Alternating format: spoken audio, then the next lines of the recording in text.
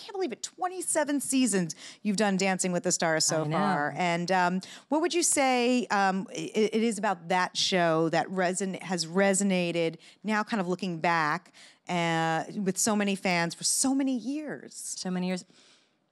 Dancing. No, just kidding. I'd say it's just dancing. People love dancing, but it's beyond dancing. I think the thing about Dancing with the Stars is we've become like a family to people, and we don't get too controversial. You know, we keep it kind of to the point. Great dancing, fun. It's entertainment. It's good old-fashioned entertainment. We get to see people trying something new, which I always think is inspirational.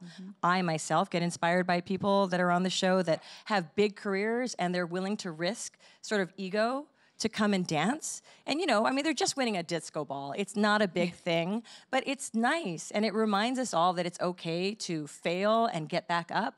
And I think that's the message of the show, is to get out there and be willing to try something new. And I think we all get stuck in our comfort zones. And I'm proud to be a part of that show, encouraging people to try new things. Yeah, and I've talked to a lot of contestants over the years, and they say this is one of the hardest things they've ever done.